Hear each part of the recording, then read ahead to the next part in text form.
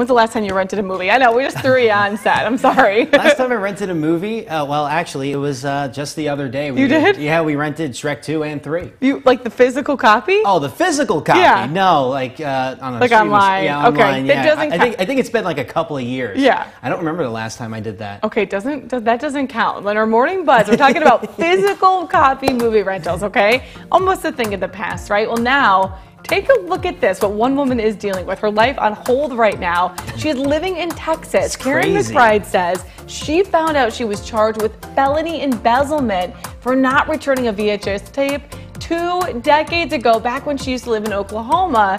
Now, she found the charge while she was changing her name on her Texas driver's license. Wow. She's like, what the heck is this? I've never done anything wrong. What could this possibly be? McBride says she never rented the movie Sabrina the Teenage Witch. I was just thinking, what did she rent like a couple of decades ago? Yeah. I don't know. And is it worth a felony? Was Sabrina the Teenage Witch worth a felony right now? She says her boyfriend at the time possibly did that, used her rental card. Well, that video store, it's now closed. So she says maybe that's why she's been rejected from 5 jobs over the years. Wow. And that was charges, of course, been following her. Take a look. It's a serious issue. And it's caused me and my family a lot of heartache financially because of the positions that I've lost because of those 2 words.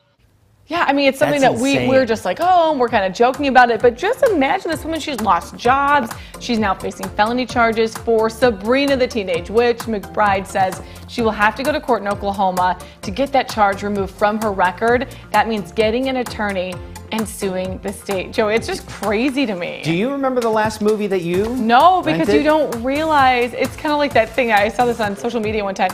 Do you remember the last time that you went outside to play? You don't realize it's the last time, you know? And you know, I used to always go to the Redbox thing at like local gas stations and go rent out movies when we used to hang out with friends. But now that you have all these streaming services, I don't remember the last time that I did that. I know. Yeah, it's been a long Poor woman, time. though. Yeah, it's been. I hope that she gets everything resolved.